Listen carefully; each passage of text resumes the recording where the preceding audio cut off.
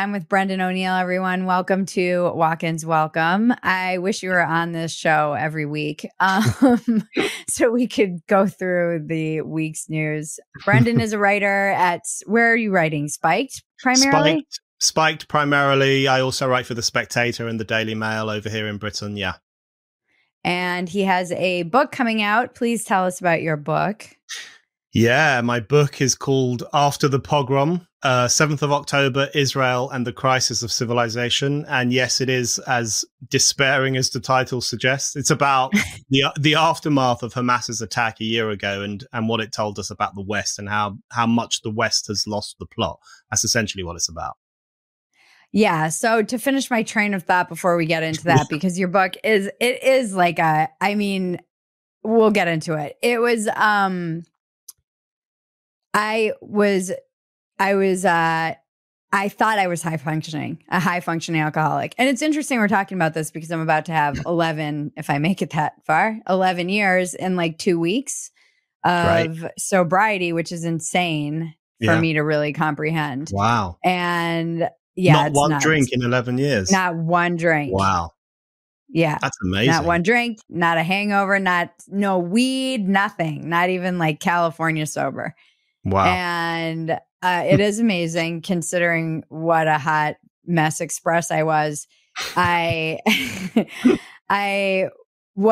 considered myself high functioning until I quit. And then I realized how not high functioning I actually was. Yeah.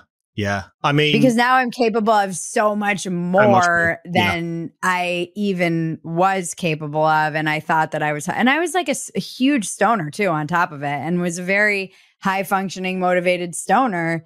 But I thought it made me creative. And I think that the stakes got a lot higher too when I started engaging in the discourse, being on Twitter and suddenly writing at Playboy. And I was like, I don't have the luxury of not being able to back up what I'm saying in a clear head anymore.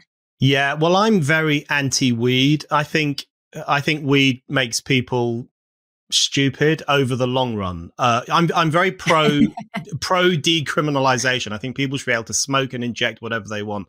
I believe in individual freedom, but I don't think people should smoke weed. The thing I like about alcohol is that it's the social lubricant. It makes you want to socialize. It makes you want to talk to people, chat to people, try to get off with someone, have a fight. It makes you more of a social creature. Whereas I think the thing about weed is it kind of drives you further into yourself. It kind of makes you a bit self-obsessed and myopic, and you might sit around in a small group of people eating crisps or eating chips, as you guys would say, but it doesn't really bring out the social beast inside. And I think that's one of the good things that booze does. It kind of unleashes our social animal, which is, exciting and strange and sometimes risky, but good. Yeah. I'd argue there's probably more violence done and death caused under the influence of alcohol than weed, but I do agree that weed is, I always said like you won't, nothing will happen, but nothing will happen. Yeah. It's not like you're going to get into, highly unlikely with alcohol. If you have a problem with alcohol, eventually those consequences are going to make themselves known to you, society at large. God forbid you do something horrific, but at the very least, you might get a DUI. You might show up drunk and lose your job, or sleep through an important thing, or come home and be nasty to your family and lose your wife. And there will be generally very severe consequences eventually. Whereas with weed, it's so insidious. You might sit on the couch for a long time before you realize that you have a problem and nothing will happen. I don't disagree with that. And I think that's actually one reason why more and more of the establishment is actually becoming pro-weed. So the last time I was in the USA, my mind was blown because I went into Barnes and Noble in Union Square and there were weed magazines. You could buy marijuana-themed magazines, which had recipes and all sorts of things. And, here in the UK, you'll often hear politicians saying, decriminalize marijuana, but we want tighter restrictions on the sales of alcohol because I think there's this instinctive recognition amongst the establishment that weed is a very pacifying drug. It keeps people slightly suppressed, whereas booze is a much more unpredictable phenomenon. You never quite know how it's going to interact with someone's personality or their mood. You know, there was this experiment in Portugal a few years ago. In Portugal, there was a huge football tournament and all the English fans went over there, and English fans are notoriously rowdy. They have hooligan tendencies. And the police in Portugal put out all these posters saying to the English fans, have you ever thought about smoking weed? Why don't you avoid the pubs here in Portugal and have a doobie instead? Because they wanted to pacify these young English working class lads who turned up on their shores. So I don't know. There's something about, I fully support people who go sober. Lots of my friends have been sober for some time, and I would never say to them, just have one drink with me. But I do think there's something about the kind of anti-booze worldview of some people in positions of power that makes me slightly uncomfortable, because it's like they want to keep us in a box, and they know that booze helps us get out of that box. Well, yeah. What is that expression that I love? A drunk man's words are a sober man's thoughts. And I always used to say red wine makes me weepy. And I'm a writer and an artist and a creative, and giving up that whole, like, I'm like drinking while I write, and that kind of self-perception as a alcoholic writer was very challenging. I didn't actually think I'd ever write again after I quit drinking, and it was very difficult. And smoking weed. And I am definitely not like anti-alcohol. I always joke on stage. I'm like, have a drink for me, like go get a DUI. Like, I don't care. And people will clap when I tell them I quit drinking. I'm like, no one wants to quit drinking. We have to do this. It's not something I like, don't do it unless you absolutely have to do it. I would never tell anyone to do it. And I think it's like in one of these books I have behind me, it is one of the oldest pieces of anything. I think this exhibit actually was over on your side of the pond. It was like The World in 100 Objects. Have you ever seen this exhibit? I've heard of it. And I've always wanted to see it. And one of the objects is basically a beer inventory from, it's like, we've been trying to get out of here for 5,000 years, as long as I don't think it's a natural state. I actually don't think sobriety is really, and I wonder too. No, it's not. And I actually wonder how much it increases my ability to not lie to myself, but kind of build walls around maybe truths that I don't want to have to face, that, like you say, would inevitably come out once you lubricate the self. Yeah. I mean, I'm not going to lie. I love a drink. I'm having a Pimm's as we speak. I know that sounds like the most British thing anyone's ever said on your podcast, but I am literally drinking a Pimm's and lemonade right now.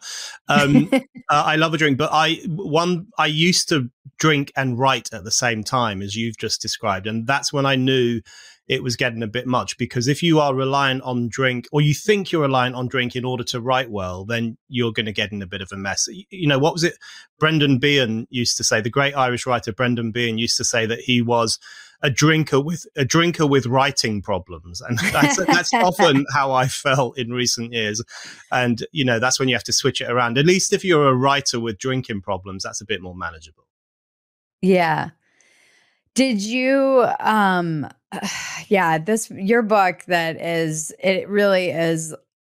is enraging, actually. It's particularly the intro, and just I feel like I've kind of compartmentalized it and put it in a box because I couldn't live there forever, because I was one of the people who was out and felt kind of isolated. I didn't realize it until even after the fact. I just reacted like what I thought would be in the morally clear way that you should react to an incident like October 7th. Yeah. And I was kind of alone out there with some people, but it wasn't what I realized the dominant reaction to that situation, as you very articulately lay out.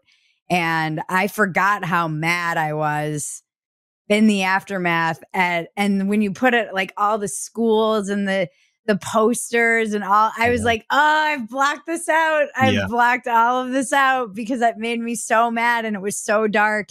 And my husband was like, you've got to get offline. You have to like and the like dead babies everywhere on social media. And it was just, I forgot. I feel like I've like eternally tried to sunshine that. And you have done a good job of really cataloging that aftermath, the reaction to it in the West, and saying, we can't ignore this. We need to look at this and we need to break it down. What other than that reaction inspired you to write this book?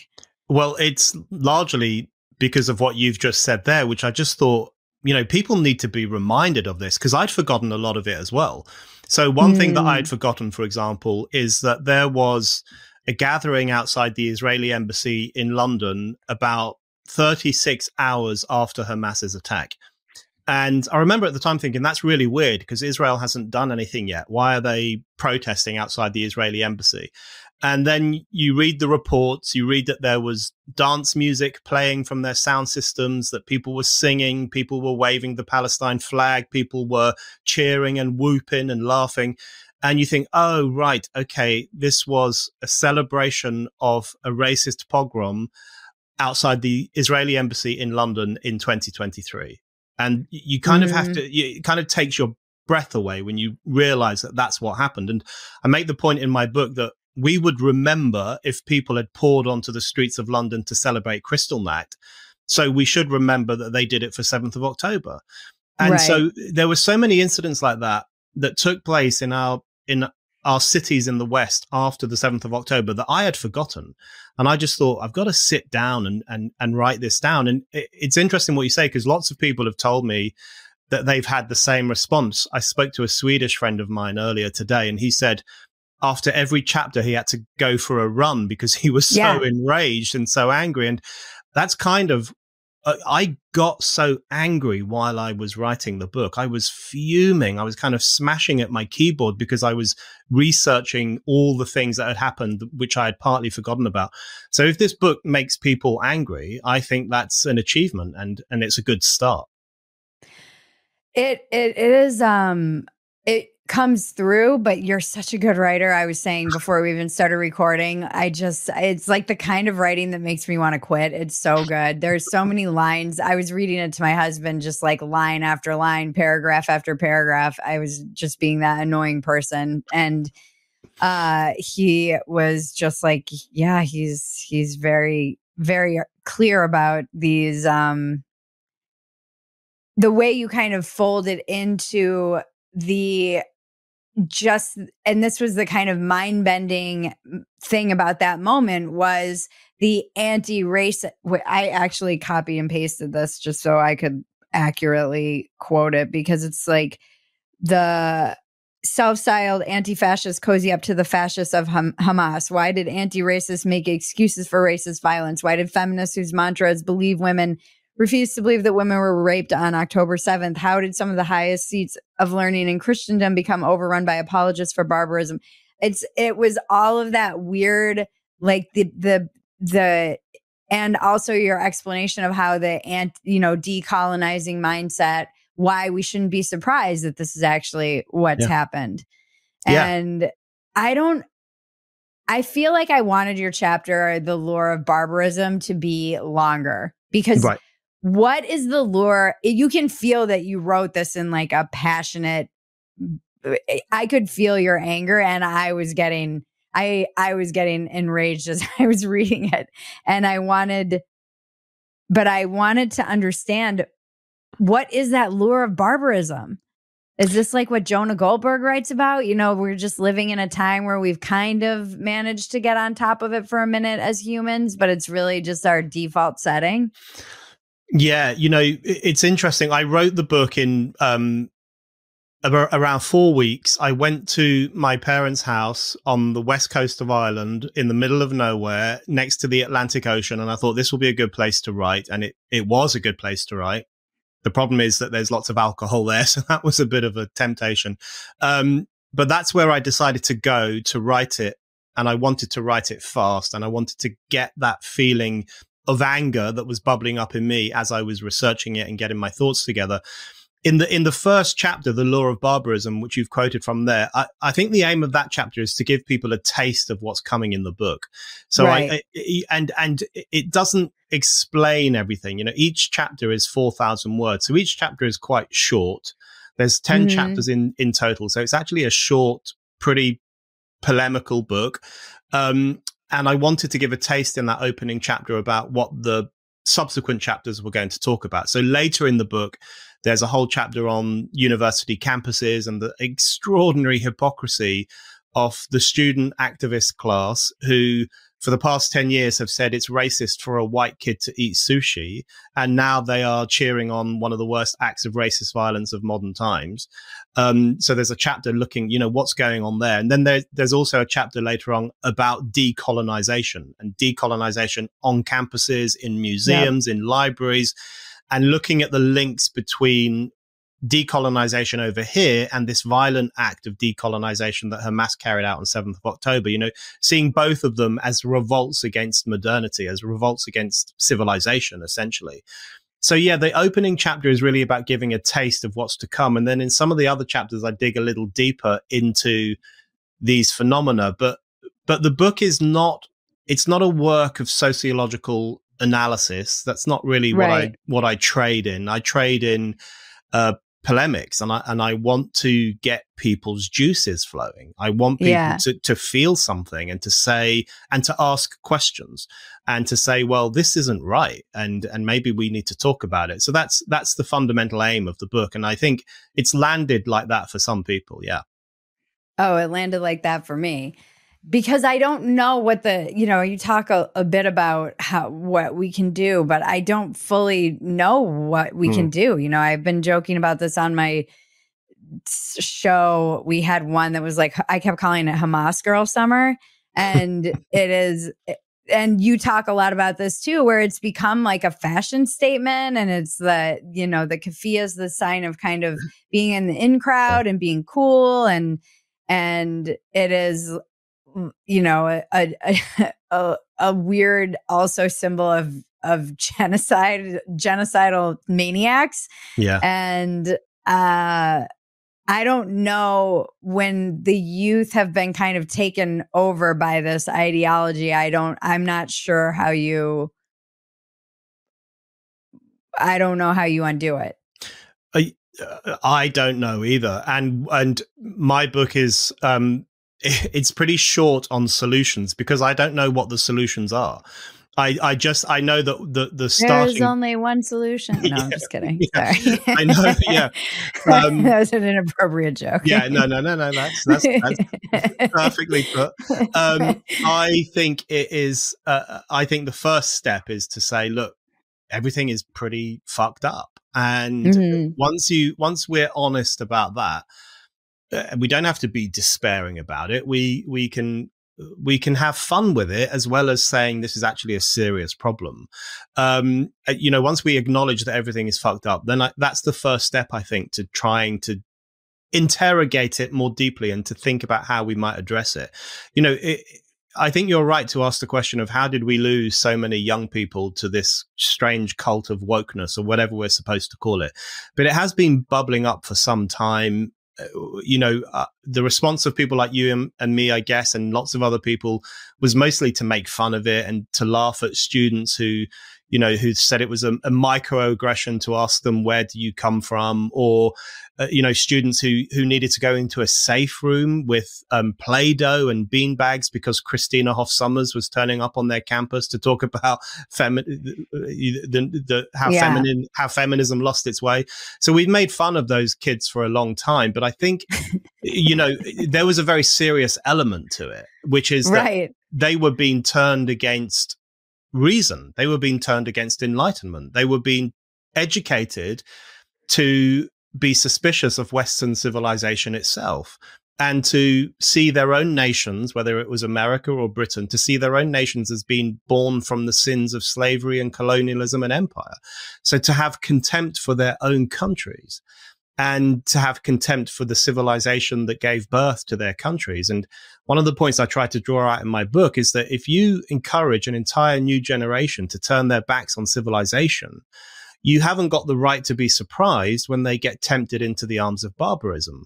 And that's what we've seen since the 7th of October. We have seen significant numbers of educated young people on the streets cheering on essentially one of the most regressive and racist movements on earth, which is Hamas. So, we can wring our hands over that and we can tut over that, and we should. But I think at the same time, we have to say, listen, we've been doing some weird things to these kids for 10 or 20 years. And the end result is what's happened since 7th of October. So we need to have a reckoning with ourselves and our societies as well as with these young people. Right. Getting in shape can be hard. Everybody knows this. It requires hard work, discipline, and in my instance, someone to be accountable to. And that's why I'm excited to partner with Caliber. It has been truly life-changing for me. Caliber is a strength training and nutrition coaching program that's completely personalized to you. Through their app, you get paired with a personal trainer, an actual person, not AI, and they put you on a fitness program and also help out with your nutrition. In my instance, she looked at me and was like, you need double the protein you're getting, and we're going to start with weights 2 to 3 times a week. And she tailored that to my needs, what my time is, like where I'm at. It's freaking amazing. It actually has been life-changing for me. I see my body composition changing. I also feel different. And my brain feels so much better just even eating more protein. Like that alone has been a godsend. We've arranged a special deal for our Walk-Ins Welcome listeners and viewers. If you go to caliberstrong.com/walk-ins, go to that link, you get $100 off your first 3 months, and you get a 30-day money-back guarantee. So click the link below to get signed up, caliberstrong.com/walk-ins. I'm getting so strong! I am getting strong. Are you tired of wading through media misinformation, trying to figure out a news outlet's spin or bias on any given story? If you're like me, you know that everyone has a slant, but Ground News is the solution. Ground News is the most complete news comparison app. It lets you make sense of the news on your own terms by letting you easily compare how a story is covered by different sources across the political spectrum and around the world. I know sometimes in America, we forget the other world exists. The other world. The rest of the world exists. That's how American-centric I am. My father, I signed him up for it. He loves it because he's generally in his own media bubble and has now been using this to kind of sift through. There's a great feature, Blind Spot, that shows you, like, if you lean more left, here are the stories you probably missed in your silo. If you lean more right, here are the stories you missed from the left wing. Use our affiliate link and get 15% off. That's Ground News. Use the link below to get 15% off. I use it every day. I love it. I guess I agree. Like my tendency, I'm 40, almost 6. My tendency has been to, mock this and kind of sneer at it a bit and be like, well, maybe I always used to say you're not woke, you're annoying. I'm like, let's not make a big deal out of it. Let's just kind of try and minimize. But it was, I think post 2020 was when I really saw, young kids burning down their own cities, yeah, and vandalizing stores in the name of capitalism is evil, and looting in the name of we've been colonized and they've been looting from this kind of eye for an eye mentality and torching small businesses. I really was like, oh no, this is I knew it was a dangerous place to go, but really seeing that kind of violence that springs from that ideology of revenge and grievance and frustration. And I actually do think weed, I know that it's like a very unpopular opinion, but I do think you will see a connection over the years of the rise in weed and this kind of complete falling apart of society. Because The weed is very strong now. So one thing that I did have the luxury of witnessing as someone who smoked from the time that I was 13 to 35 was how strong the weed got. And one year I went to Coachella and I kept calling it Agrochella because I was like, what is in the weed that everyone is so mad?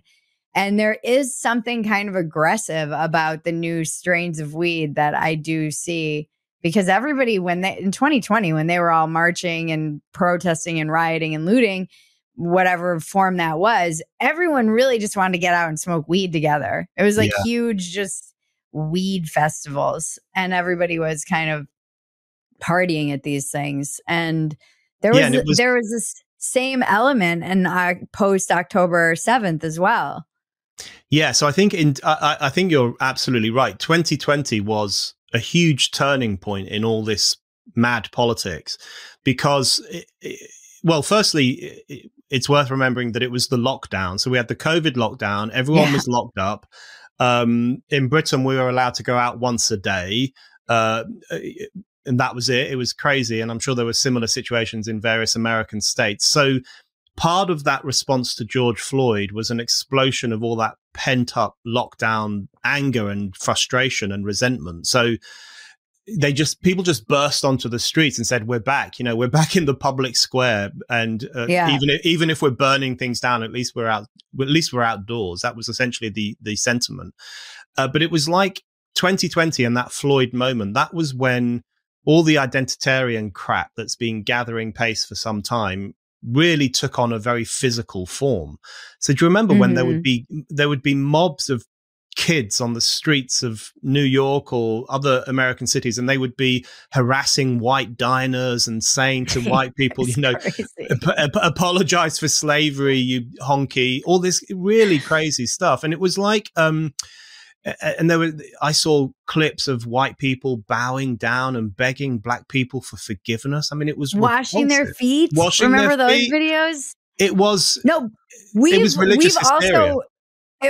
We've also, I have not forgotten this because we documented it all on Dumpster Fire. And so I have it all on every episode. I was like, what? It truly is like Douglas Murray wrote, The Madness of Crowds. Yeah. And it was a wild time. Remember the celebrities when they had that video and they were apologizing for racism? Unbelievable. And they were like, I apologize. I mean, it was such all the emails I was getting from corporations, and I've said this so many times when they're like, we apologize for I'm like, well, I didn't think you were racist until you started apologizing for it, and now I have some questions. It was delirious. It was really it was like our societies were in the grip of a genuine medieval style hysteria. I don't know if you've ever heard of the dancing plague, but in Europe in the 1500s and the 1600s, there was a dancing plague. You should go to the Wikipedia page. It's the funniest Wikipedia page in existence. But this reminds me of the TikTok dances from the freaking nurses. But the dancing plague in medieval Europe is when large groups of people would start dancing for no obvious reason, and they would die. They would die from dancing. They would just dance nonstop until they collapsed. Dance until they died. And that kind of reminded when I saw what was happening in the 2020s, because you remember there was all the nurses and doctors who kept dancing. And that's what I mean, the TikTok dances. And you think to yourself, aren't you supposed to be saving the lives of all these people who are dying? And then it gave way to the BLM stuff and the riots, and we had some of that in the UK at a much smaller scale, and that involved partying and dancing as well, and people really going quite hardcore, and it was just hysterical. But Douglas Murray's phrase, the madness of crowds, I often think fundamentally this is the madness of the elites, because this stuff went right to the very top of society. So the Archbishop of Canterbury, who is the head of the Church of England, he responded to the George Floyd thing by saying, we need to have an audit of every church and cathedral in England to make sure that there's no monuments or statues or paintings that in any way praise the slavery era or the colonial era. So basically, he ordered an exorcism of the churches of Britain. He ordered the destruction. It was like the the French Revolution all over again, although this time it was being done by Christians to themselves, the destruction of any monument that might have made a positive nod to crimes of history. And the British Museum here did the same thing, and the Natural History Museum. They hid away certain artifacts. There was even a discussion about covering up the statue of Charles Darwin at the Natural History Museum because he was on a colonial ship. The hysteria went right to the top of society. And there was a few months in 2020, really from March through to June or July, where I thought America and Britain have gone so mad. I'm not sure we can come back from this. And I guess since then, it's all of those tensions have been bubbling up in one way or another in different areas of society. I'm not sure we can come back. Because like you said, there is this kind of, I was joking about this on Dumpster Fire, where it's like there's the kind of academic commies and then the street commies kind of do their bidding. And you never really know what you're going to unleash you get in these kind of ideological bubbles. You talk about and you see this on the right as well, where they'll be talking about like, oh, IQ and blah, all like brain side, all this other crap. And then it gets funneled down to something like white power or white supremacy. And you see the same thing on the left happening with the like racism, and particularly around Jews, where it's like, oh, we were joking about this when I was in New York. I was at a dinner and everybody kept saying like, oh, the Zion. I'm like, just say Jews. Stop saying Zionists. Like, just say Jews. You guys just stop using your weird code word. Just say what you are actually, at least be honest about what you're talking about. Yeah. And it gets funneled down to, like you point out in your book, now there's like, why would you think that saying these little things like globalize the intifada and all of their other mantras why would you think that wouldn't be translated into, oh, let's go, burn some Jewish businesses down? Yeah, absolutely. The horseshoe, I've always thought the horseshoe theory is a bit too easy, but actually when it comes to anti-Jewish racism, it makes a lot of sense because that's coming now from the left and the right.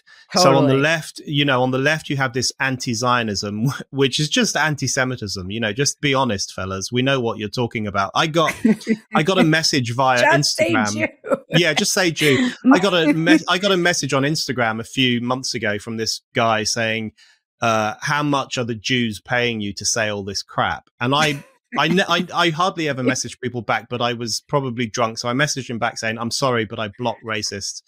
And then he responded to me saying, I'm not racist. I meant to say, how much is Israel paying you? I didn't mean to say, how much are the Jews paying you?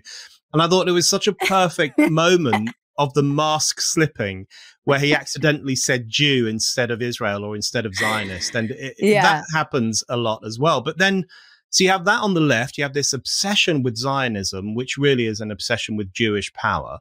And then on the right, because you have this new online right, which I find so horrible and repulsive because they've re-embraced old forms of racial thinking as well. And they think black people are inferior to white people. They think Jews are puppeteering everything, including mass immigration. They think there's this theory online now amongst right-wing nutters that Jewish people are masterminding mass immigration in order to weaken the white race and replace us with blacks. I mean, that's and this is not a small group of people. This is becoming not a mainstream theory, but it's becoming a fairly widespread theory. So you have this pincer movement where both the far left and the far right have returned to this middle ground of Jew hatred, and they blame Jews for everything. The left blames Jewish people for the ills of capitalism, and the right blames Jewish people for resuscitating communism. It's this weird phenomenon where whichever side you look at, especially on the crankier sections of the internet, you're going to find some Jew hatred. There's no question about it. Yeah, and it does seem like no, they are the like most ancient scapegoat. It Yeah. just no matter it's like you're too poor, you're too rich. I Yeah. always think about being in Prague with our Jewish tour guide showing us the ghettos, talking about how during the plagues they were in the ghettos and they had better just sanitation practices because they were all in a ghetto. So they took a lot of their waste out and they handled things better. And because of that, they didn't suffer the plague. And so then they got blamed for the plague. Unbelievable. It's just It's like, oh, they don't have the plague. And obviously it's not because we have fault. shit in our streets Yeah. and we're dumping buckets of feces into our water supply. It's Yeah. because of the Jews. Yeah, it's because of the Jews. Of course, it has to be.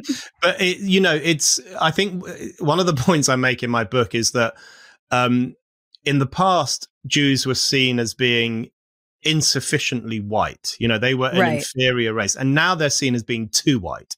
So one thing you will hear from pretty mainstream left-wing voices, you will hear them talk about the hyper whiteness of Jewish people, the white privilege that Jewish people enjoy.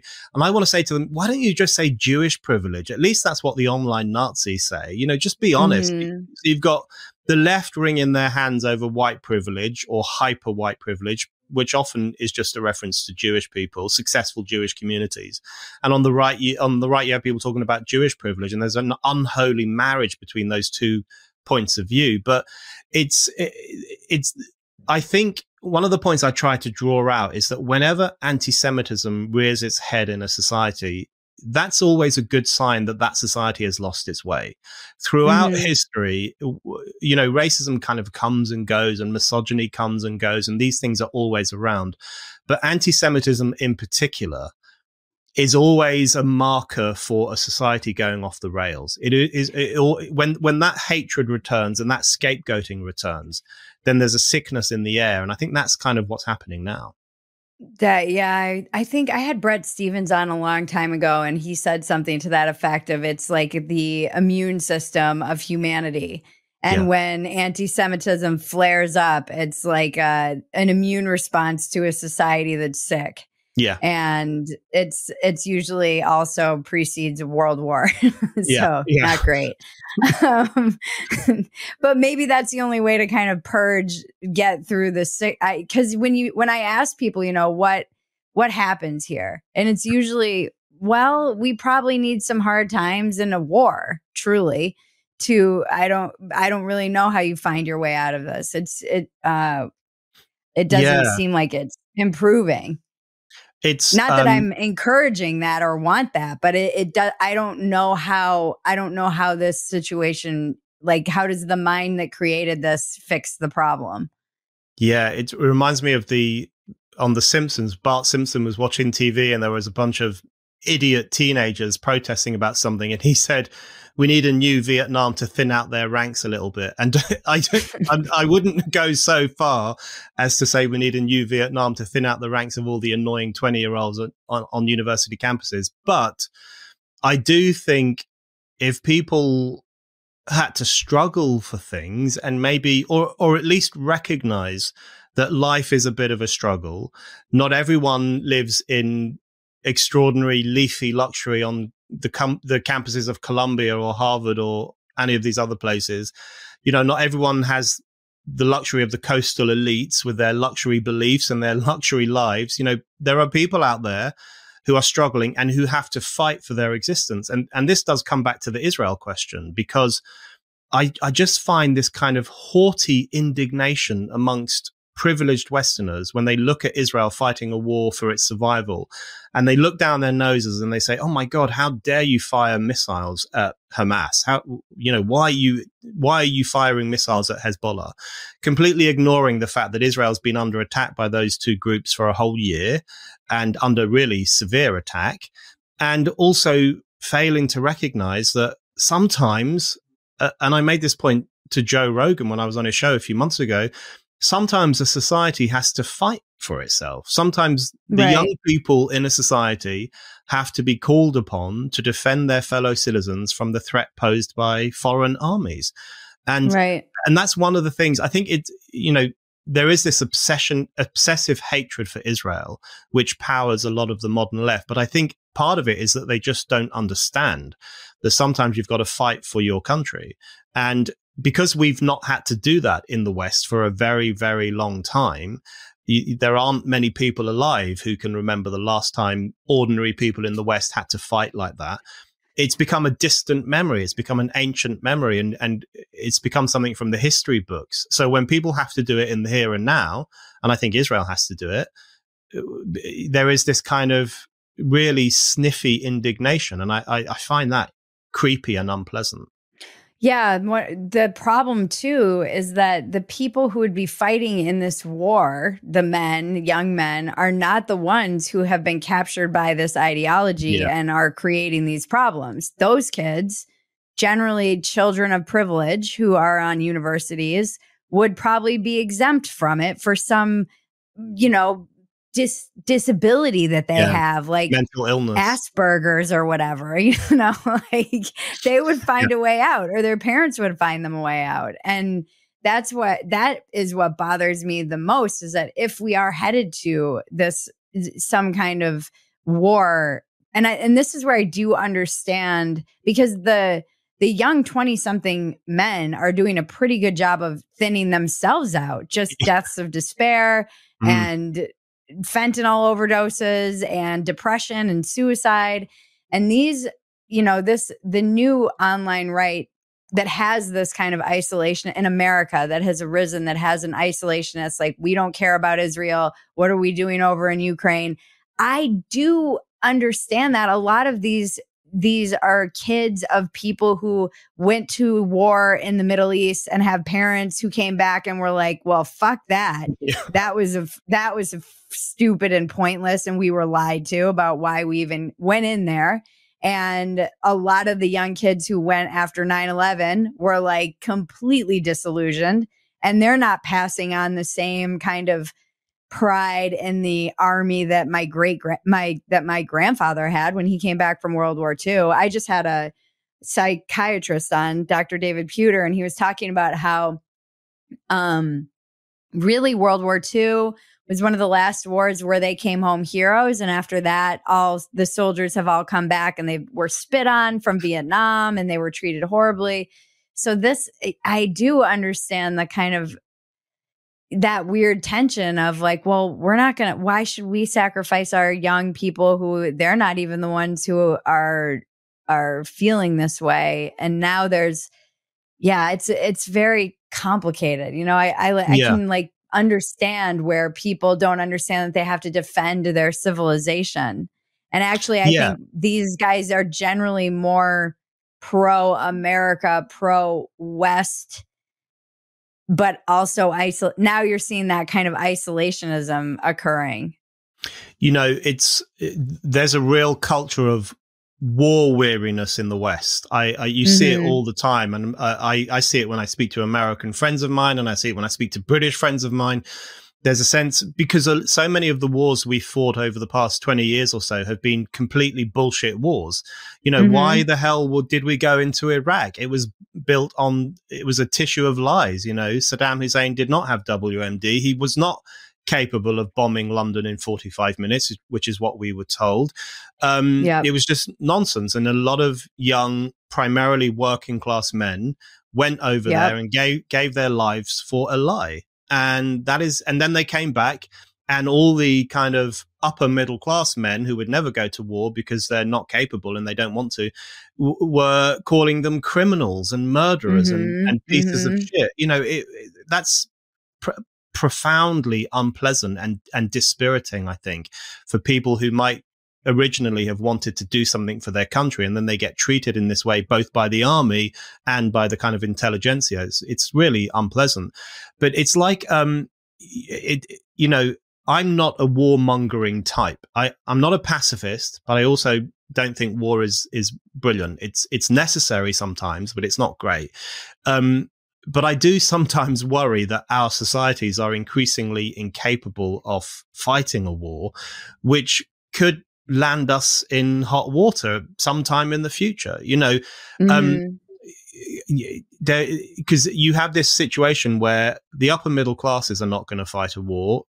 Firstly, because they're all anti-war. Secondly, because they're all pathetic and weak, and they're all gender fluid, and they're very thin and pale, and they're all on Ozempic now. They have no bone density. Yeah, they're all on Ozempic, or they're obese. And they're all on the spectrum, and it's like Camille Paglia made this point that we have young people in the West who are myopically obsessing over where they fit on the gender ruler, while ISIS is coming to Europe and blowing up our children. And she said that about 10 years ago, and it was absolutely true. It was exactly what was happening. And it was a bit like the end of the Roman Empire, where you had the emperors and all their family sitting around eating grapes and playing violins, while the barbarians were at the gates and climbing over them and raping and pillaging Rome. It's not as extreme as that, but it does feel like a long, drawn-out process that is not entirely dissimilar, where we do have these global threats, and I think radical Islamism is one of those global threats, but we live in societies that are increasingly incapable of being honest about those threats and incapable of producing the tough young people who might be able to stand up to them if push comes to shove. So that, I think sometimes, maybe it's because I'm getting a bit older, but sometimes I do think to myself, that's a bit of a concern. If we don't have strong masculine men and also masculine women, which I don't think is a contradiction in terms, if we don't have those sections of society who are willing to stand up for society, then we could be in trouble at some point. If you love Watkins Welcome, please consider becoming a subscriber to Phetasy.com to show your support. Phetasy relies on its supporters to continue creating the content you love. So if you can, please support us. It truly keeps the lights on and the content churning. Churning? And it keeps me going. You also get a multitude of exclusive subscriber content. So come join us. Go check it out. Phetasy.com. Phetasy.com. It's funny how the October 7th really broke the world in a way that I don't, it's going to play out for a long, long time. Broke brains. Yeah. One of the criticisms I got most often in my DMs from people was that I just didn't care about brown people. This is something I heard. I didn't care that the bombs were raining down on brown people, and I value Jewish life more than I value Palestinian life. And I felt like that was unfair, because it feels like people who were cheering Hamas and their actions were also cheering for whatever devastation would occur in Gaza. Yeah. I'm not cheering for this, but what are they supposed to do exactly? It feels so, the amount of restraint that Israel is required to try and in war. It's just like you have to be just like restraining it's crazy to me that that's demanded of them, and they often do a pretty good job from what I can tell from what experts have said, and being as surgical, trying to minimize human costs. But what do you think? What do you hear? What criticisms do you hear when you are with? I think if you came out of this with any moral clarity, you were accused of, being a Jew lover or whatever, getting paid by. I'm like, they're clearly not paying me very well then, or nothing. Yeah. And what is your kind of answer to that? Do you hear that criticism? Oh yeah, all the time. If you're pro-Israel or you say anything that even hints that Israel has got the right to push back against Hamas for what it did on the 7th of October, you'll just be accused of being not only pro-war, but anti-Arab. You're an anti-Arab racist. You don't give a shit about Palestinian life. You don't care about Palestinian women and children. I mean, it's just, for me, and I'm sure for you and many other people, it's just not true. And in fact, one of the reasons I hated 7th of October when it happened is not only because it laid waste to so many Jewish lives in Israel, civilians raped, kidnapped, butchered, really awful stuff, but also because I knew what was going to happen next. I knew there was going to be a war, and I knew that loads of Palestinians were going to die. It was completely and utterly inevitable. Hamas knew it was going to happen. Iran knew it was going to happen. We all knew it was going to happen. So the carnival of killing was going to carry on. And it's Hamas's fault because they started a war that they shouldn't have started. And they're now refusing to end the war by surrendering to Israel and returning the hostages. So Hamas is dragging this out. And Hamas leaders openly say that the more martyrs they can create, the more favor they will win around the world, the more that they will embarrass Israel. So there's actually this really grotesque symbiotic relationship between the activist class in the West, which craves these images of Palestinian suffering. They love images of Palestinian suffering. They share them all day long. The most grotesque images of bodies and people with missing heads and really horrible stuff. They share them all day long with no consideration whatsoever for the privacy or the dignity of the families involved. They don't care about that.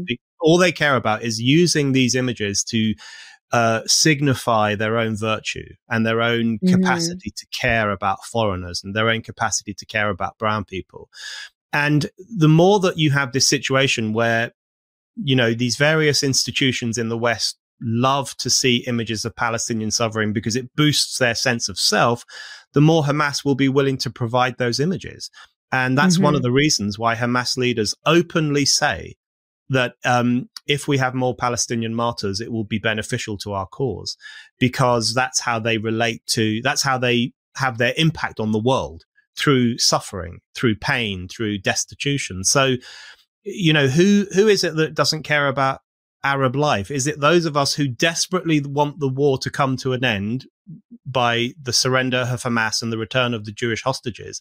Or is it these weirdos around the West, these woke weirdos who get some strange moral kick from the continued pain of the Palestinian people? I want the war to stop. I don't want a single Israeli to die, or a single Palestinian to die, or a single Arab to die. I want the whole thing to come to an end. But I also recognize that it can't come to an end while Hamas remains fully armed and keeps threatening to carry out more 7th of Octobers. What kind of lunatic nation would allow such an army to live on its border? It's just unreasonable to make that request, I think, off the Jewish state. What do you make of, do you know Dave Smith? He has that part of the problem. He's been around. He kind of, he makes the argument that Netanyahu, kind of appeased Hamas. And what do you make of these arguments that Netanyahu kind of knowingly made this worse? I've had friends who have basically become 9/11 truthers in the wake of October 7th because they feel like that was something that was allowed. And why couldn't that have been the case in America? Friends and family members. Yeah, it's, I've heard this argument so many times. I think it's probably true that Netanyahu or some element in the Israeli state thought it might be vaguely in their interest to boost the radical Islamist wing of Palestinian politics in order to weaken the old secular wing of Palestinian politics, which is the PLO and Fatah, etc. Maybe, it would not be the first time in history that the leader of a nation sought to play off his enemies against each other. I mean, that's as old as history and war itself. So that could be true. But the thing that worries me about arguments like that is that it actually absolves groups like Hamas of responsibility for what they do. So, people make this argument with Al-Qaeda. People will always say that, well, America and Britain supported the Mujahideen in the Afghanistan war in the 1980s. And that's absolutely true. America and Britain armed these radical Islamists because they were fighting against the Soviet Union, and it was in our interest for them to defeat the Soviet Union. But bin Laden was there, and some Al-Qaeda leaders were there, and they may have benefited from American support for a brief period of time, etc., etc. But you can't then blame America for everything Al-Qaeda does subsequently. You can't then say it's America's fault that Osama bin Laden and his colleagues took the independent, conscious decision to kill 3,000 American citizens, because that creates this really weird argument where you only see Western powers as adult actors in world affairs, and everyone else, especially Arabs in this case, are just these kind of puppets who are led one way or another by forces more powerful than themselves. There's a kind of underhand, unwitting racism to some of these arguments, because you're essentially saying mighty America and mighty Israel must be behind everything, because these idiots in Saudi Arabia or Yemen or Palestine, they're not capable of evil. And, you know, a point I've made a few times over the past few years is it is racist to say that all Muslims are evil. Of course it is. And you will hear that argument from sections of the online right. It's racist to say that. But it's also racist to say that Muslims are incapable of evil, and that unlike us white folk, they don't have the same capacity for wrongdoing, or they don't have the same capacity for terrorism. And therefore, we always have to go and look for the American origins to where they came from, or the Israeli origins, or the British origins. There's a racial judgment in that as well. So I think my argument in relation to 7th of October is I don't care what Netanyahu might or might not have done with these Palestinian groups in the past. I care about Hamas's own decision to execute one of the worst acts of fascist violence in 80 years. And that's on them. That's not on anyone else. Yeah, there's a couple of things that come up. One, I felt the same way in the wake of Believe All Women. You know, that it felt very infantilizing. Like, oh, these poor women, they just like, they don't have the capacity to lie or be or be human at all. They just we just need to believe everything they say. There's nothing duplicitous or shady about women, and that always bothered me from the get-go. And the other thing that I was thinking when you were talking about this is the victim blaming, you know, that we've heard so much about don't victim blame. And in this instance, it feels like just the supreme act of victim blaming this entire nation and its people for an act that was done to them. And even like, they're like, when people, you know, there were a lot of mainstream journalists were like, where are all the women now? I'm like, you guys, they abandoned us a while ago. The feminists abandoned women a long time ago. I was writing about this years ago. They abandoned us to men in women's prisons and in women's sports. So if you're surprised that they're suddenly abandoning Jewish women after they're being raped, I have a bridge to sell you. This is not something that should be surprising, but it was surprising on the, like, I don't know, when it came to like the kids and the tearing down the kidnapping posters and putting feces on them and defacing them. That is such an insane act of violence in and of itself. Just a violent of like, I think I tweeted this, like, we're the good guys, they screamed as they ripped apart a picture of a 3-year-old hostage. That's I mean, how do you tell yourself that? You know, that was the moment that I talk in the book about. I think the moment at which I thought, okay, the response to this pogrom is going to be even worse than I thought it would be, and I thought it would be pretty bad. It's when I saw everywhere I went in London for a period of time, you would see the remains of these posters. You would see the claw marks on these posters where people had just launched a frenzied attack on them and tried to rip them down. And there was one poster of 3-year-old twins. 3-year-old twins were kidnapped by Hamas. They were later let go. There was a poster of those twins in London, and someone drew Hitler moustaches on them.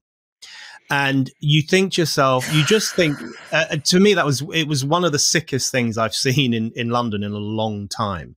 And it did feel like a violent act, because this was the graffitiing of literal toddlers, you know, not even children, just toddlers, very, very small kids. The graffitiing of them with fascist insignia, essentially saying these kids are the real fascists, not the militants who kidnapped them, but these children, they're the fascists. It was unbelievably gross. It was unimaginably gross. And there was a lot of those kinds of things happening. And in one poster, I think in New York, as you say, was covered in shit. You just think, what is this madness? What is driving this madness? And I think, in relation to the feminism thing, I think you're absolutely right. Anyone who was shocked that feminists have abandoned women needs to have their head checked. And I really agree about the Me Too stuff, because I think it was Margaret Atwood who said that there's misogyny in this idea that all women are angels. Of course, we all know there's misogyny in the idea that all women are sluts, or all women are good for is cooking food. We know there's misogyny in that. But I think it was her who said there's also misogyny in the idea that women are spotless, blameless, angelic figures who never lie, never do anything wrong, never use their wiliness or anything else to get their way. There's misogyny in that as well, because it treats them as morally inferior to men. They don't enjoy the same moral capacity as men do for deceit or one-upmanship or self-interest, those things that men can do, but apparently women can't. But, there was a moment during Me Too, and I was reading about all those cases, and there was one case where a comedian, I think, masturbated in front of some women. I can't remember who it was. You might remember. And Louis C.K. And I remember reading that, and I thought, can I say this out loud? But I just thought, why didn't they walk out of the room? And I know that I've heard all the arguments about power dynamics, and he was the famous comedian and these ladies weren't particularly famous and so on. And they were enamored by him, et cetera, et cetera. I get all that. I understand that. And I have some sympathy with it, but they could have walked out of the room. They could have turned their backs on his ungentlemanly, gross behavior and walked away. And I think saying that is, in my view, a greater blow for sexual equality than what actually happened, which was the depiction of all these women as completely hapless creatures who couldn't do anything at all to get out of those kinds of situations. Fucking bullshit too, because I've lived in Hollywood and I've been in Park City, Utah, and I've been in the wealthy areas where the beautiful women are in Saint-Tropez, and I know how women use their power. I mean, it is not to act. It is infuriating to me to act like women don't have power. And when I have wielded that power, I've written about using that power.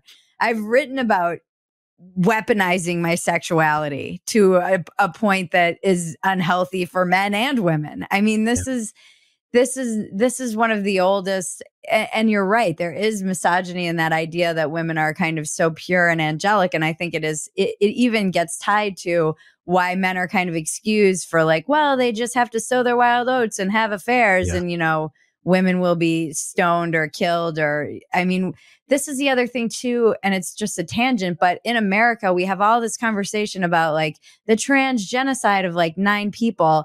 And meanwhile, women are killed in massive numbers by partners or former partners every day in America, all the time. And where's that conversation? Why don't we care about those women? Usually because they're lower class, usually because they're middle class. It's the same thing with the rape gangs in UK. It was all like white, middle and lower class women that this was happening to. Yeah, it's absolutely right. There's such a, one of the reasons that feminism has betrayed women is because feminism largely became an upper class movement. Yes. It became a movement through which largely upper class women could pursue their own interests, including their own class interests, which was to be in the boardroom and to have an equal share to power in big business. And fine, of course, I think women should be equal in the workplace, including the business world. But it was the means through which, the girl boss sections of womankind could pursue their own class interests. And they completely forgot about women everywhere else who have very different interests. And it's why I've always had an issue with the feminist argument that women are a sex class, because I've always struggled with that argument, and I get so much flack from feminists for my criticisms of it. But I'm sorry, but women aren't a sex class. And the woman who cleans Apple's offices might be an immigrant woman, but very badly paid, who works late at night cleaning their offices. I'm sorry, but she's not the same class as the women who run Apple and the women who have the big jobs there and the women who get paid the big bucks and leave at 4 p.m. and go home to their big house. These women are not in the same class. They are different classes. And lumping them all together, I think, just kind of confuses the different issues that impact on people differently. But it's, you know, in relation to the 7th of October, the fallout from the 7th of October, I mentioned this in the book, but one of the most telling moments is in the month that the UN finally published this report saying women were abused on 7th of October. It took them months and months to do it, but they eventually did it and they got the evidence together. In that same week, feminists in Britain were fighting for their right to go to the Garrick Club. Now, the Garrick Club, for American listeners, is this opulent men-only club in central London where very, very powerful men from King Charles down go to have a glass of wine on a Friday or whatever. And it's only for men. It's one of those archaic men-only clubs. And these feminists were fighting for their right to go into this palatial club in central London and quaff champagne with powerful people, while women in Gaza were chained to radiators, while Jewish women were being abused and shot in the head by their captors and sexually assaulted. And I just thought this is such a brilliant and repulsive illustration of the dangers of virtue signaling, where you become so obsessed with signaling your own virtue, in this case, your virtuous quest to become a member of the Garrick, that you forget about everything else, including what was at that point the worst instance of sexual degradation taking place in the world, which was the kidnapping and abuse of these young women from Israel. So, you know, feminism's betrayals of women have been gathering pace for some time, but I think after 7th of October, it just became undeniable for most people. So much of why I was realizing, because this anti-Semitism on the left has been festering for a long time, and I was terrified of the aftermath because again, it's something I'd written about. And I think it's part of the thing that when I really look back at, not to be like, oh, the left lost me. But when I look back at, I just like every slogan. I hate every slogan, but it is like I was saying the other day, it's also like AA or 12 step where they're like, they're true. Like go woke, go broke makes me want to blow my brains out, but it's also true. And this was something that I feel when I started becoming aware of it, it was something where I was like, oh, I no longer identify with whatever is happening on the progressive left like I did before. Yeah. And that was one of the biggest signs to me, was that, I mean, I remember this from when there was a outbreak of something happened in Israel, between Israel and Palestine. There was a kind of outbreak of anti-Jewish sentiment in the cities. And I was telling a family member about it because a lot of my friends were living in the neighborhood where they were kind of going like around getting beat up by, in this case, African-American people.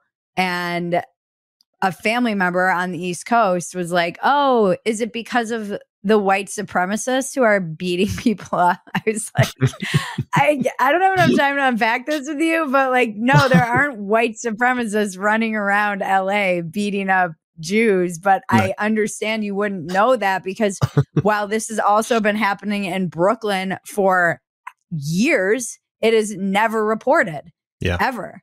I mean, there had been violence against Jews in Brooklyn for like bad incidents of it. And if you didn't have Twitter, you basically wouldn't hear about it. Yeah. It's, no one wants to talk about Black anti-Semitism. No one wants to talk about it, especially the left. And now, I'm not saying all Black people are anti-Semitic. No, I'm just kidding. Right.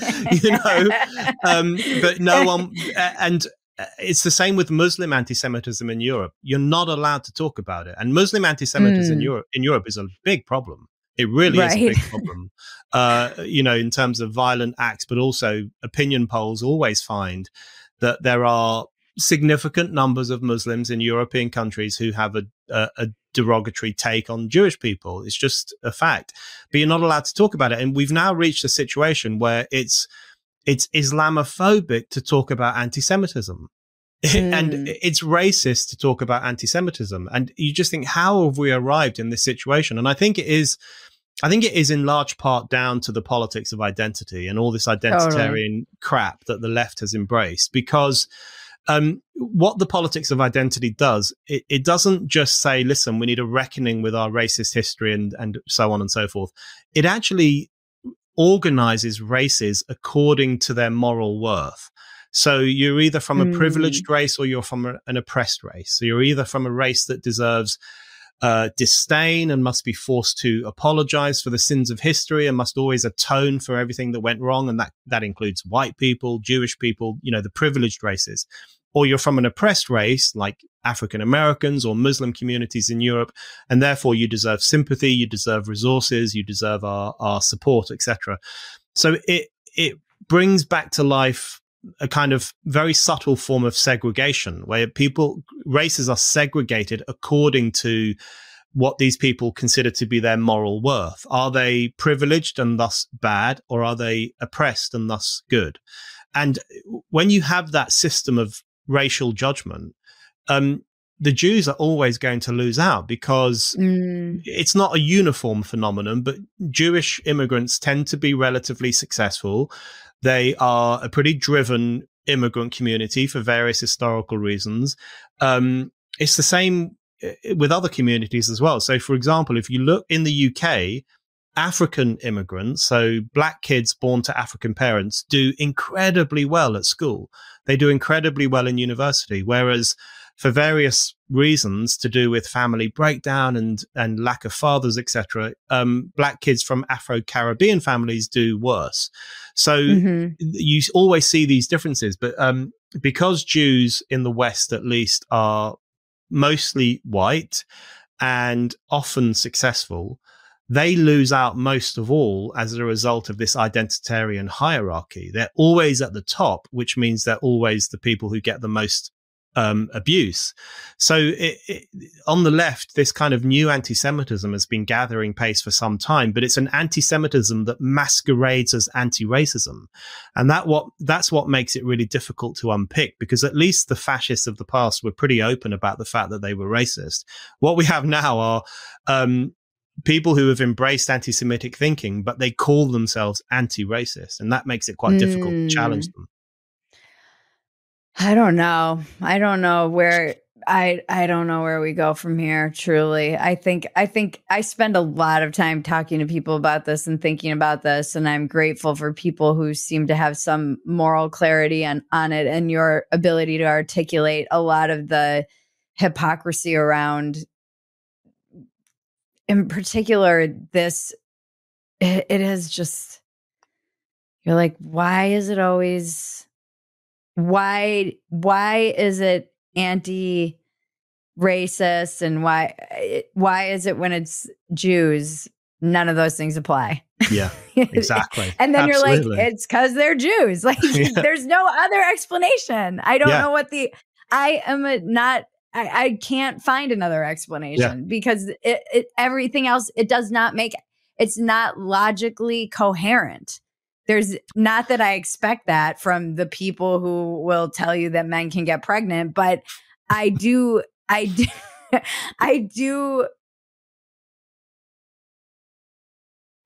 would hope that they would apply all of their, like the mental gymnastics you have to do to exclude people who have been historically persecuted throughout all of time.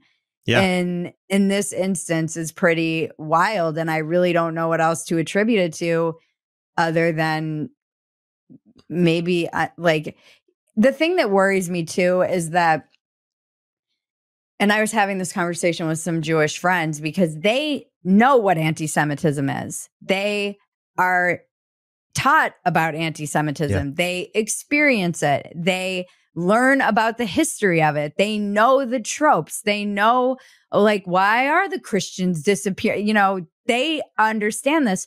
Most Americans in particular, I don't think know that many Jews. Maybe they know one. If you're in a city, you probably know more, but the average American in a small town or and I don't think they know that many.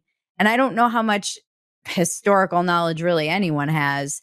And I'll have people in my life that I love and respect send me these very obvious anti-Semitic tropes disguised as, well, we're just asking questions. Yeah. And it's like, I have to be like, guys, this is anti-Semitism. And it's like, well, they don't know.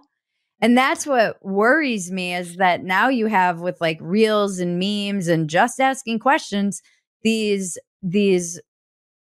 things that are historically 1,000-year-old tropes about Jews being spread under the guise of just TikToks, reels, and people who are just, to people who really don't know and don't even know that what they're actually ingesting is a very insidious, ancient form of anti-Semitism. I don't know how you combat that. I just think, well, calling it out, to use a woke phrase, is definitely the first step. But I couldn't agree more. All of the ancient anti-Semitic tropes are coming back. They often get dressed up as anti-Zionist tropes these days, but it's the same thing. So on all these, Jew. Yeah, I'm going to on make all that these, t-shirt. Yeah, you should. On all these marches in London and New York, you'll often see people say the Zionists control the media, and you think, come on, just say Jew, just be honest. Or they will say that America and Britain are eating out of the hand of Israel, which is exactly what the Nazis said. They said the Jewish people controlled world politics, controlled the banks. It's the same old shit, but it's just been given a little bit of spit and polish with the Z. A glow up.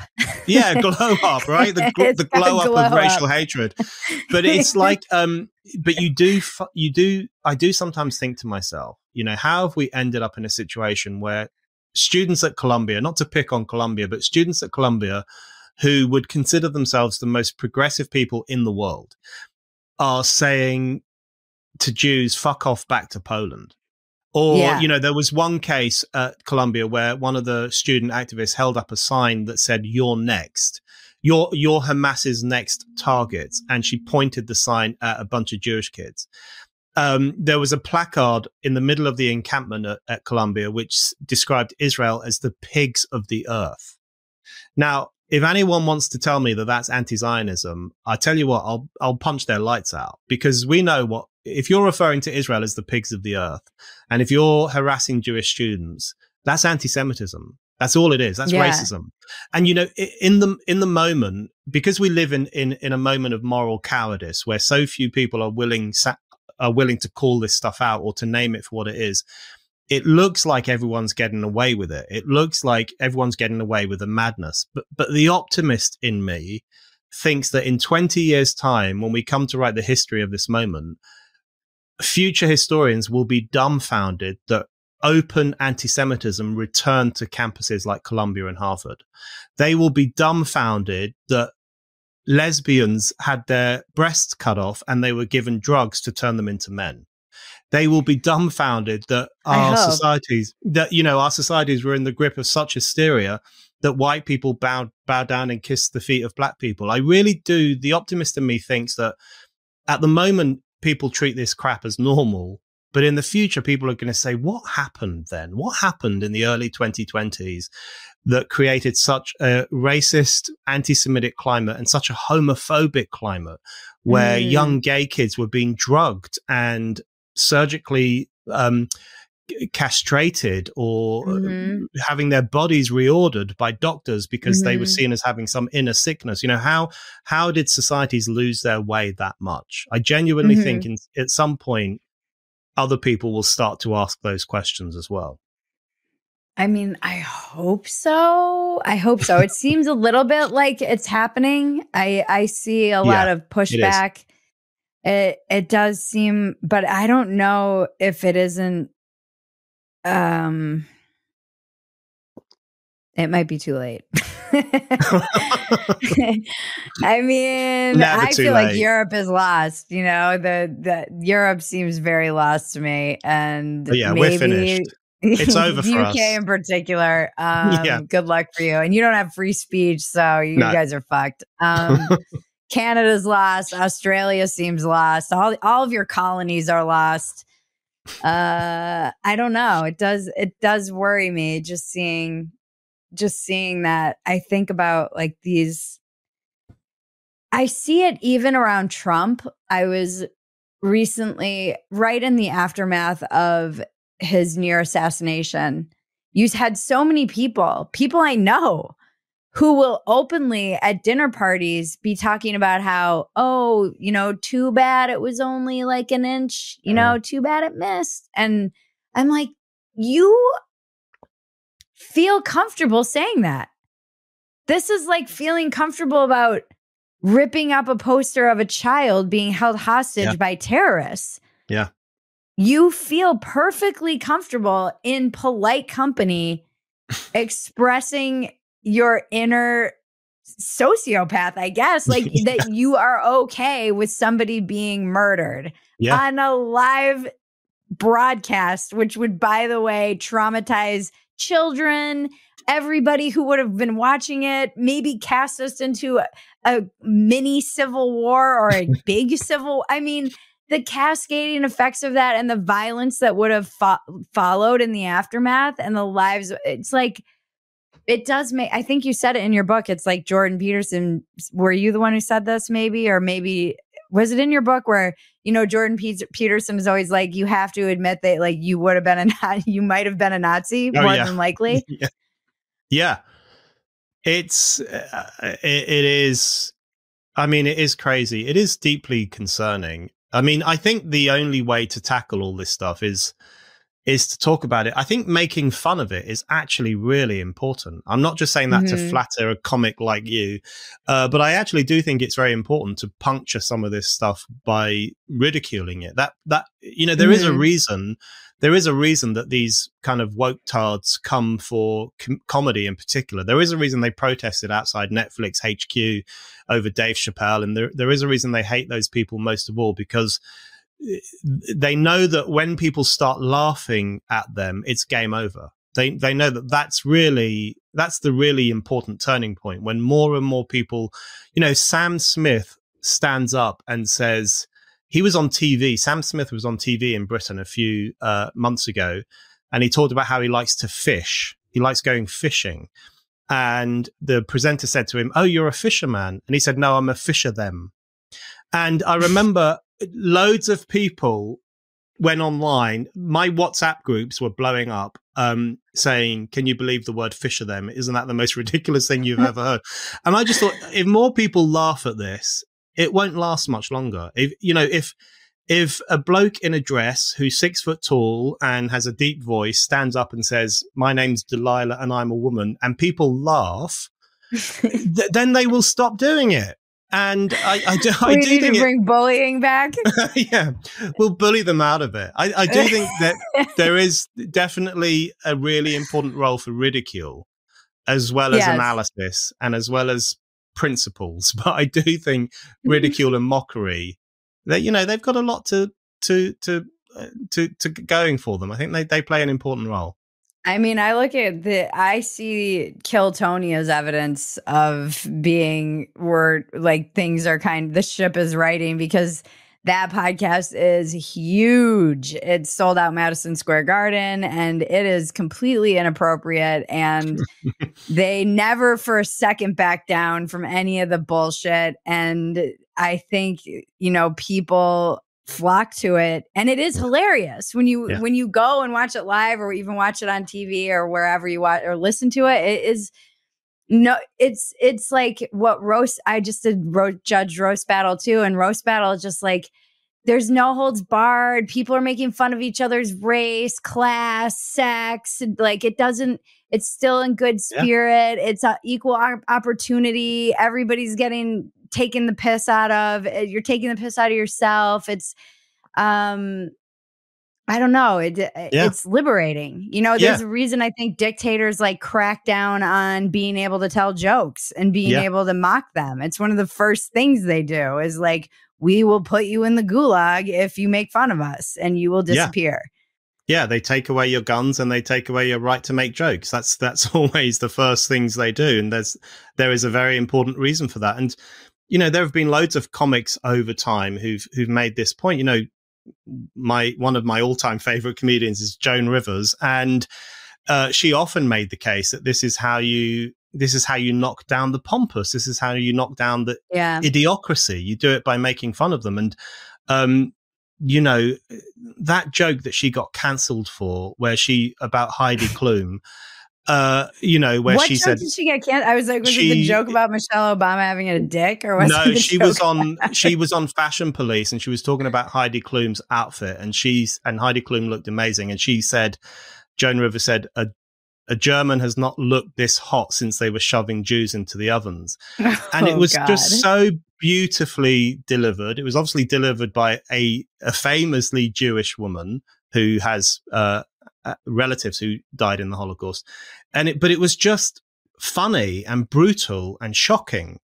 And she faced cancellation, and it was ridiculous. And you just know she wouldn't have faced cancellation if it had been 10 years earlier or 15 years earlier. So that kind of antipathy towards comedy, I think, is a key part of how tyrannical things are becoming, which makes comedy all the more important. You know, winding people up and taking the piss, as we say in Britain, is really an important thing to do. Yeah, and this is one of the things that I hope, like, the needle can be threaded, because I do think you don't, you know, even with all of these memes being spread and anti-Semitism, one of the default things is you can't make that joke. You can't. They suddenly get very woke about Jews, and now they're a protected class, and now you can't joke about them, and you want to regulate the internet, and I don't think that's the answer either. I think it is just more knowledge. People need to be a little bit more educated. I don't know how we do that, but I don't think that that's the answer. I don't want there to be some extreme, because then it only reinforces the belief too. If you come for somebody and like, I can't even tell this story, but there's oftentimes a reaction if somebody is saying something, it's anti-Semitic, and then they get like, this happened to Candace, and I was like, they shut down her YouTube channel for like 7 days and she couldn't say anything. And I'm like, well, this doesn't help anything either, because if you mass cancel her and mass report her, now you're only reinforcing the belief that the Jews do control everything. And they're in charge. Absolutely. And they're in charge. I always ask the same two questions at the end of all my podcasts. What's your biggest defect of character? Now we're going to make it about you. Oh my God. So this is therapy in a way. That's a great question. I probably have quite a lot of character defects. I have a tendency to laziness. It drives me. I know that's a bit of a boring one, but it does drive me around the twist. I let deadlines creep right up on me, and then I go insane and try to get everything done. So I have a tendency towards laziness. I have a slight tendency to be slightly Panglossian as well. I'm optimistic, as I said earlier, but that can sometimes become unrealistic. So I'll be in the workplace and I'll say, yeah, we can get this done. And everyone else around me is shaking their head saying, you're a lunatic. So I'm a bit like that as well. I think that's I don't have any really bad ones. I don't think. I'm not evil, or I don't have any kind of violent tendencies. But yeah, I would say that a propensity to be lazy is something that really drives me around the twist. What's yours? I'd be intrigued to know what yours is. Oh, I'm sure you've talked about it before. It's funny. Most people don't ask me what mine is. I usually get away with that being one-sided. I have a lot. I have a tendency to be very spiteful. And like I joke that my stinger is filled with spite. I'm very much like I'm Irish, but I'm also Italian and French. And the Italian in me, I always say like I'm very loyal, but if somebody kind of burns me, I will like something awakens in my heart and I'll be like, you're fucking dead to me now. And I'm also, I don't think that I'm I don't think that I'm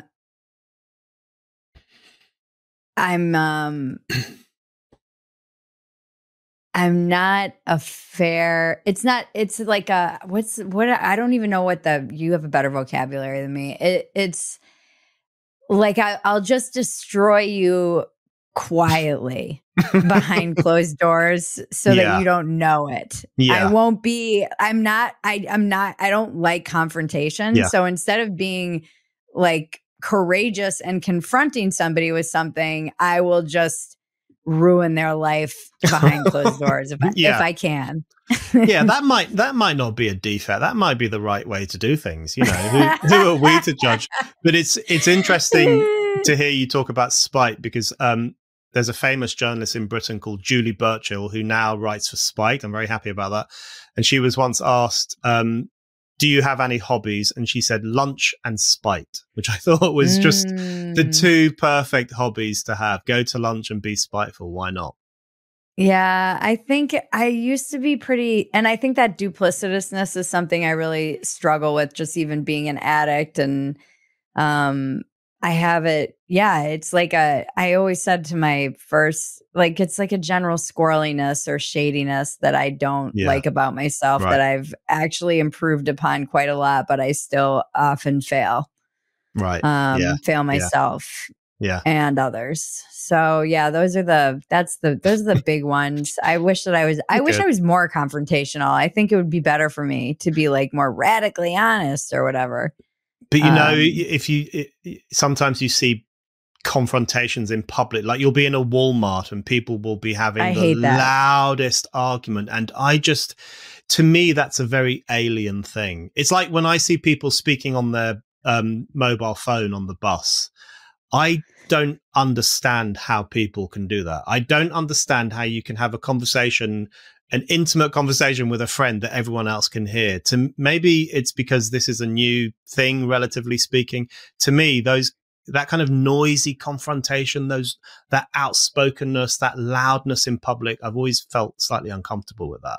But I'm totally. British. And I have very different parental figures. My parents are divorced, but one is very kind of, I would say, keeps their cards close to the vest, is slightly shady, never really know what's the truth. And I feel like there's a part of them that I can never really access or know. And I think I lean more towards that than like my fiery Italian other side, that it has no problem being completely emotionally self-indulgent in public and throwing like a fit and making a scene. And I always found that to be like, it made me squirm. And I think also coming from divorce, I just naturally am like conflict averse. Yeah. Like I grew up in a lot of conflict and I just want people to get along and I don't want to have it, but it works against me. I should just be more direct. I think it would be, it would behoove, it's something I should work on. Yeah. I grew up in a huge family. There were six boys. My parents had 6 boys, no girls. Oh, wow. And we had a lodger as well for a period of time. So there were like 9 people in our tiny, tiny house. A council house, we call it here. I don't know what we call it there. Government funded housing. Very crowded, very noisy. So from an early age, I had to develop those skills of trying to avoid confrontation or trying to put the lid on confrontation, because otherwise we wouldn't have survived. So, you know, I think environment as well as culture not that these things determine who we are, and we can always change who we are if we really want to, but they do have a big impact on how people think and behave, for sure. Oh yeah, I'm the oldest of 5, mostly girls, so it's different energy, but still just like lots of kids around all the time, and just like full house constantly, and constant noise, constant chaos. Nothing is ever where you left it. I remember when I first lived by myself and I would like leave something there and then it would be there when I got back. Amazing. I was like, what is this sorcery? Yeah, wonderful. There was never enough food, you know. Like we were just always like churning through so much food. And for me and my brothers, it was deodorant. We were always, because we're all close in age and we all became teenagers around the same time, 6 young men. We were always running out of deodorant. I mean, we would have literal fist fights over Link deodorant and who would get the last spray before they went out on a Saturday night. I mean, that was really what we fought over. We ate so fast too. Like even still, I have to slow myself down because it was like that was whoever finished first got seconds. It was really very much like you're either quick or you starve. And my dad's one of 10, so like our extended family is huge, and there were 26 first cousins. Many of us, it was just like chaos growing up. And absolutely. People, when I was judging the roast battle, one of the roasters was like, "Oh, have you ever roasted?" I'm like, "No." Like I'm an Irish Catholic in a big family. Like my whole upbringing was a roast battle. I don't need to like relive my childhood. Yeah. Yeah, that's a good way to describe it. It was a roast battle from day one for people like us. Yeah. Yeah, and you're like, oh, you didn't want to be the sensitive one. It's like, oh, you're gonna cry about it, like, yeah. And cry, that was baby, grandma no saying that. That wasn't your cousin. It was grandma being like, don't cry. You don't fucking cry in this family. Yeah. Irish women, man, they're tough. Oh my God, tough. My grandmothers were. People have no idea. I mean, one of my grandmothers was illiterate. She grew up in the extreme west of Ireland. She never traveled more than 40 miles from where she lived. She milked the cows, including on the days that she gave birth. I mean, it's just a different world, a completely different world. Totally different. And they were tough as nails. And we'd go and visit them in Ireland when we were 13, and they'd say, have a glass of whiskey. And you couldn't say no to it. That would have been incredibly offensive. It will put hairs on your chest. I want to go. Just kidding. It was. Can't say no. Sorry. Yeah. No wonder I'm a drunk. That's where it comes from. Yeah. Blame Granny. What's your biggest asset before your computer dies? My biggest asset, I think, is that's an even more difficult question, because who likes to blow their own trumpet? Because you're Irish. Yeah, exactly. So we're a bit coy, we're a bit meek. I was brought up a Catholic, so we have to kind of, we're not allowed to boast too much. We're not allowed to be proud. That question's way harder for me than what are my defects. Yeah, me too. I think I think one thing I do pretty well when I do it is I'm willing to approach issues from an angle that I don't think anyone else is approaching them from. So I love to switch the narrative. And I know that people refer to it as contrarianism, but I really don't think it is contrarianism. I really think it is a desire to look at the world differently to how most people look at it, and look at it with fresh eyes. So, and that can make life quite exciting, because it means that you wake up, you read the news, you talk to your friends, you look at what's going on in the world, and you think, hold on, is there a way that I can slightly turn this on its head?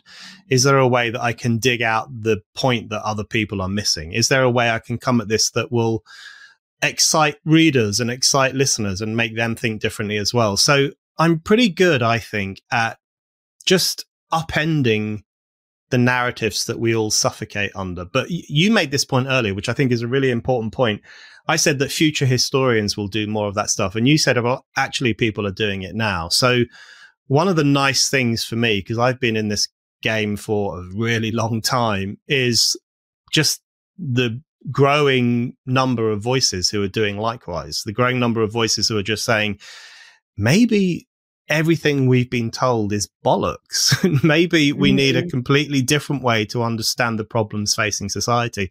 I think that's probably one of my best skills, and probably the only thing that has allowed me to carry on in the world of commentary and letters, is the fact that I am willing to say, this is bollocks. This is not right. And there has got to be a better way to explain this problem. I love that. That was a great answer. Thank you. Where can one find you if they want to find your work and yourself and your book? Best place is Spiked. I write for Spiked very regularly. People should be reading Spiked all the time. Spiked-online.com. Easily the best online magazine in the Western world, no question. I write for other outlets as well, so they can Google me and find me there. I suppose they could look at me on Instagram, but I'm not very social media friendly. I don't really know what social media is all about, but I am on Instagram at Burnt Oak Boy, so they could take a look at that as well. I hate social media, but I need it. It's awful. I mean, I love Twitter. I'm like, I hate that I'm great at Twitter, but I really am great at it. Well, I quote you in the book, and I quote a tweet. So you've got to be really, you did a tweet where you said, in relation, God, this is going to get really dark now. So just as we're wrapping it up, but in relation to the post 7th of October rape denialism, you did this amazing tweet where you said, I can't believe we've gone from believe all women to rape pigs or it didn't happen. And it was just, you nailed it. You just really nailed it. So I've included that. And I think people who use Twitter well should probably use Twitter all the time. You know, why not? It's not evil. It's just, it's not for me, I think. Yeah, I mean, but it is like, I should have a book, you know, I do. It's just on Twitter. And I said on Twitter as well during the like October 7th, I never really understood how the Holocaust happened. Like I didn't understand it until post October 7th when I was like, oh, this is how it happened. Yeah. I didn't understand it. I was like, how were people, I have the,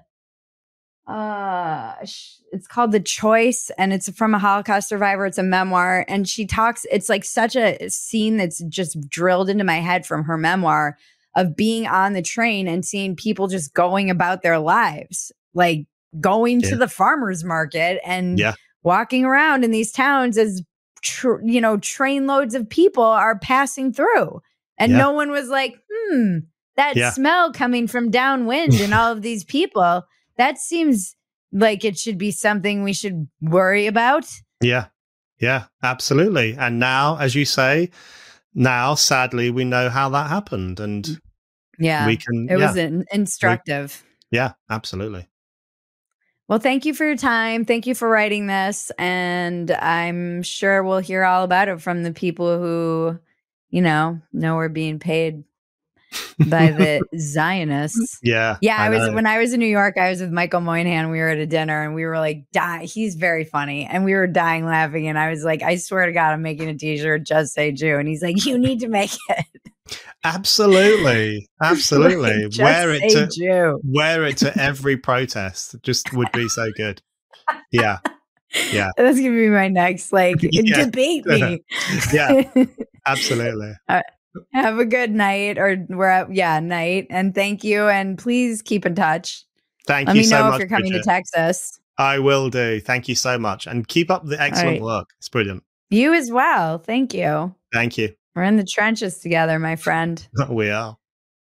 All right. I'll talk to you soon. The Check-In with Bridget and Cousin Maggie can now be found at Phetasy.com. It's been titled Another Round with Bridget Phetasy, and it's now in video. This has been Walk-Ins Welcome with Bridget Phetasy. I'm Bridget Phetasy, and you're welcome.